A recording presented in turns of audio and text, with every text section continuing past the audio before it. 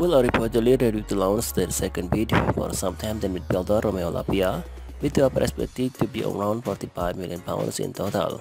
According to Fabrizio Romano, Liverpool are moving to first to make their next attempt to sign the Belgian international, with Liverpool already having one bid rejected by Southampton for Lavia.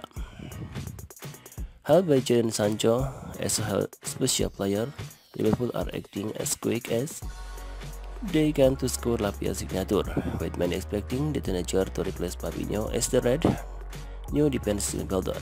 The Brazilian international is due to join Saudi Arabian side Al Ittihad this week in a £40 million deal, with Jude Henderson expected to follow Fabinho to the Middle East with Al Ittihad.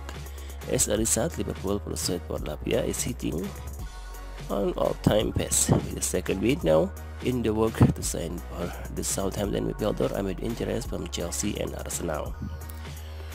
Liverpool have often been subvert maps in the market for the transfer target, and the Merseyside giant are doing just that once again for Lavia, with 45 million good note for the midfielder, just both below Southampton £50 million asking price.